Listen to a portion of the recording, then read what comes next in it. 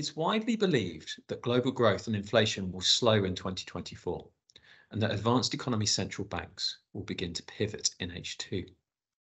We identify three key themes which will have an important bearing on the precise path of the economy and financial markets next year. The first key theme centres around the likelihood that the global economy will underperform even the gloomy consensus view next year.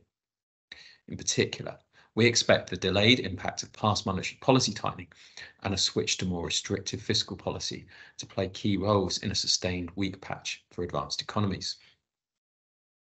The second theme is that we expect greater inflation divergence to occur across the advanced economies.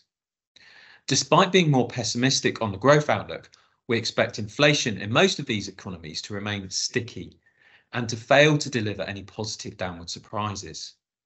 The key exception is the Eurozone. There, we think inflation will fall more sharply than others expect, driven mainly by weaker food and energy inflation. Other economists and markets are becoming more aligned with this view on the Eurozone, but we think they underestimate the extent of the divergence with US inflation. As a result, we expect the ECB to cut rates more aggressively than markets anticipate.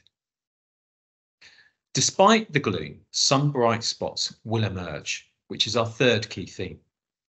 High neutral rates and term premia should keep longer-term bond yields above their pre-pandemic rates, but we believe that longer-term forward rates have risen too far and may fall back, even without downside growth and inflation surprises.